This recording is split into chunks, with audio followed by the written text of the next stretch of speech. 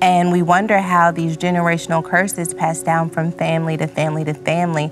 It's because we never took a minute to be soul aware and ask ourselves, why do I feel obligated to do this? Is it to prove who I am? Is it to make up for what I did? And most of the time, we don't really want to answer those questions, so we keep showing up and we just shut that door in the closet.